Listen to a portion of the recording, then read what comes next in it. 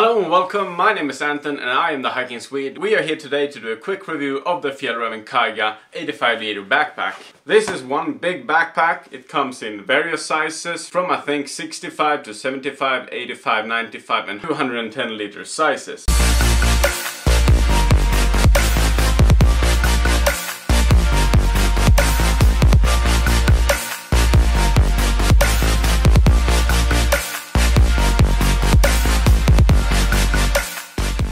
I bought this backpack about 8 months ago. I've been using it a lot. I used it on the Jämtland hike, I used it in Värmland, I used it on the Kebnekaise hike and also other various weekend hikes which I have been out on. I'm really happy with it. It is quite the heavy backpack though. It weighs about 3.3 kilos and that is a bit of a problem. As my other backpack I have a Haglös Röse, which is quite the lightweight backpack and in comparison to this, of course it gives you mobility. What's good about this backpack?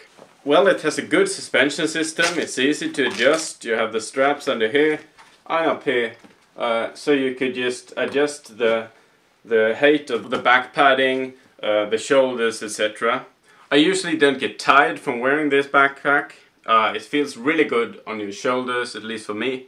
And yeah, you have some really handy pockets here on the sides, which are perfect for your key, your wallet, your cell phone, or things like that. I usually have my power bank in here as well.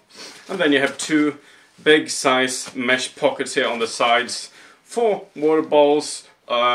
I usually have my gas here as well, so it's easily accessible from the sides when stopping for lunch. If you look at the bottom of the backpack, you have a sleeping bag storage unit over here. And if you look at the top, this is actually my favorite thing. You can take off the top lid and you can use it as a fanny pack, or yeah, you could put it over your shoulders, which is where I usually use it. You have various packs. You have this like hidden away pack in here. You have this top lid bag. You have the rain cover here of Fjällräven. And you have one more pocket over here. Really good. So you can get lots of space in this. When I did the Hellogs hike, I had one 2-liter bottle, I had all my food, and I had my gas stove in this small pack when hiking up the mountain. Worked out great. So going to the main bag. As you see, we have those zippers, these zippers over here. Of course they are YKK zippers, so good quality, and they're easy to use with these small straps, as you can see.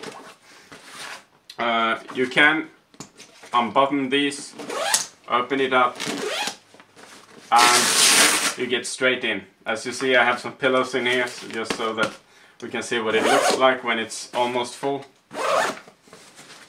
And then, if we look at the sides, we also have some extra space over here. And then at the top, of course, we have the regular lid,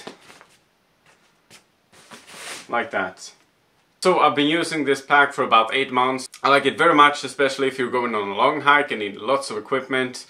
85 liters plus some extra space on the sides makes it really easy to pack, which is a luxury when you're thinking about leaving and you're in a hurry. So the downside, as I said earlier in the video, is the weight. It's 1.5 kilos too much in my opinion.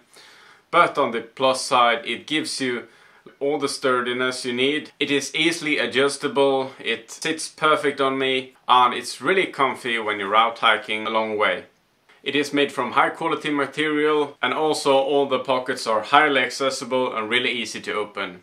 So all in all, I think it's a very functional backpack. When doing an approach hike and then doing a one-day climb on a small mountain, it's just a perfect pack. You can take all your gear with you, you can pitch up the tent, put your backpack in and take off this perfect top lid, use it on the way to the top and then go down again, and there you have it.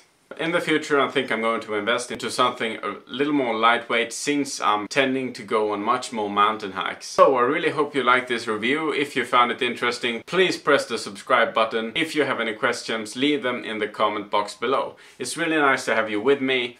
Have a nice weekend.